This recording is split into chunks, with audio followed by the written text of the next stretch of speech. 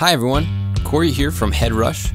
Today we're going to set up the HeadRush Pedalboard with Ableton Live for direct recording, playback, and reamping. Let's get started. If you're a Windows user, the first thing you want to do is install the driver. Open a web browser and navigate to headrushfx.com.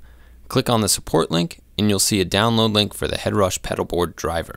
If you're a Mac user, the HeadRush is class compliant, so there's no driver necessary.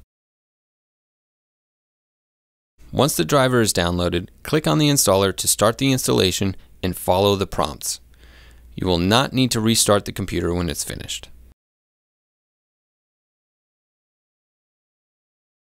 Before we open Ableton, power on your HeadRush Pedalboard and connect it to a free USB port on your computer. Then, touch the ... in the top right corner and select Global Settings from the menu.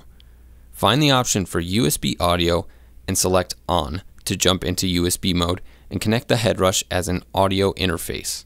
Your sample rate will say it's offline, but this is normal for now until we connect it to the software.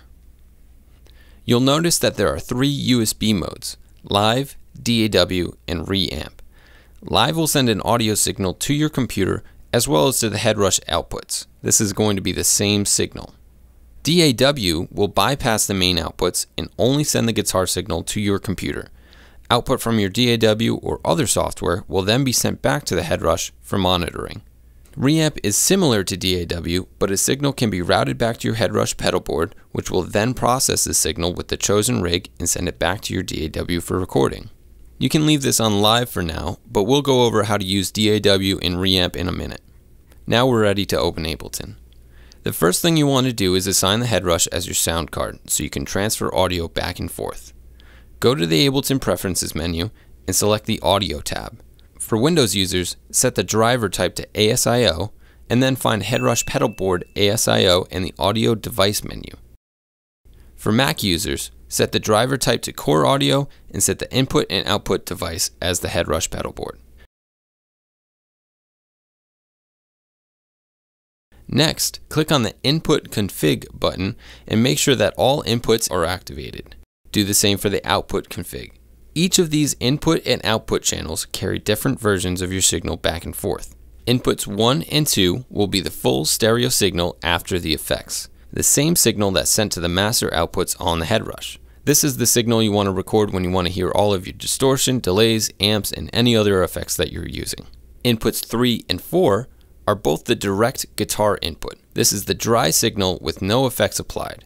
Both inputs are identical. Outputs 1 and 2 carry the stereo playback signal from your computer or DAW. This is sent directly to the master and phone's output for playback. This is usually used for the main output of your DAW or other software so you can monitor your guitar signal while you're playing. Output 3 is used to send an audio signal, like your dry guitar signal, back to the pedalboard for reamping.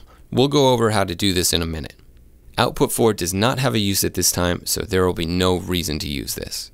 With the inputs and outputs enabled, go back to the global settings on the HeadRush and set the USB mode to DAW. Now we're ready to create some tracks. In this example, I'm going to create 3 tracks, one for the wet, affected signal, one for the dry, direct guitar signal, and one for the reamp signal when we cover that later. I'm going to name them Main, Dry, and Reamp, respectively. With the tracks created, set the main track input to input 1, 2. This will record the stereo affected signal from the HeadRush. Next, set the input on your dry track to input 3. This will record only the direct dry signal from your guitar. Finally, set the reamp track to input 1, 2. This will record the reprocess signal when we're ready. Record and enable both the main and dry tracks to record both channels simultaneously. This way, I'll have both my original process signal and my dry signal as a backup. Remember to set the monitor on your main track to auto so you can hear what you're playing. If you experience any latency or delay, turn down the buffer size a bit in the preferences. Mac users can adjust right in the DAW preferences, but for Windows users, use the hardware control panel. Around 256 samples should be good for recording. And when you're ready to play, hit record.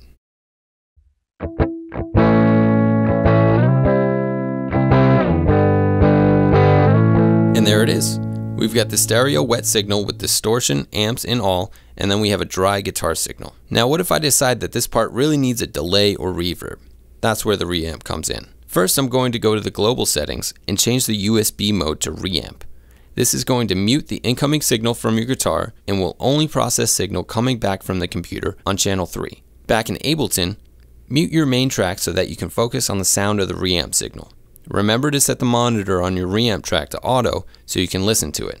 On your dry track, assign the output to the HeadRush Pedalboard output 3 and make sure the track is turned on and not muted. Now it will be sent back to your pedal board for processing, and you can hit play to start auditioning your effects. Add or change any effects on your HeadRush rig as you see fit. I'm going to add a reverb effect to my pedal chain. When you're ready, record and enable only your reamp track and hit record.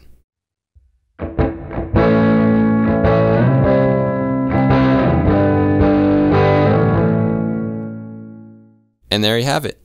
The same exact performance, but with a new sound. That about covers the basic recording and reamping with the HeadRush Pedalboard in Ableton. If you have any questions or comments, please be sure to leave them in the comments section below. We'll put answers to common questions in the video description, as well as links to other videos, tutorials, and guides. Thanks for watching.